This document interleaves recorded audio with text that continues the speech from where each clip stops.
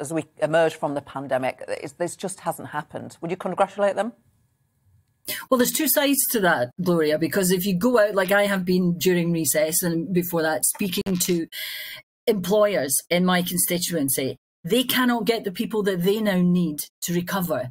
They're finding it difficult to find employees. So it's all very well for the government to say unemployment's down, but we've got an employment gap. We've got important parts of the economy which can't be supported and serviced properly because the companies cannot get the employees. And that doesn't change the fact that people are facing a squeeze on their incomes, that actually wages in real terms have gone down against inflation.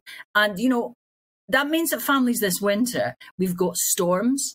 Heating is expensive. They're going to have to heat their homes through the snow this winter, and they're going to have to think about whether they can afford to do that and pay their family and feed their families. Now, that's not something that I ever envisaged that we would be talking about again in this country in the 21st century.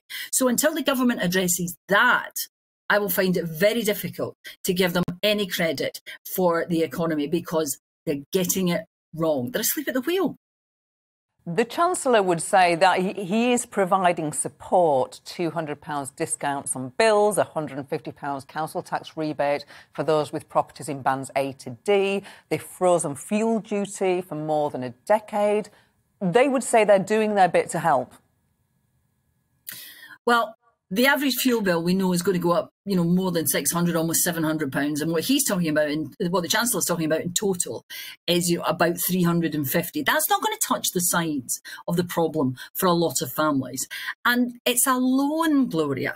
It's a loan. The discount on the council tax is one thing, but the rest of it's a loan that people are going to have to pay back. He's gambling with our money. He's gambling that the price of energy, that the price of gas specifically, is going to come down and that people will be able to afford to repay that. What if it goes up again? It's a gamble, and that's not good enough. What people need in this is security. They need to know that they're going to be able to heat their homes, feed their children. Pensioners, they removed the triple lock, and now pensioners are looking at massive inflation. The pensions won't keep up with that. How are they going to keep warm this winter? With their coats in the house? When did we become that country?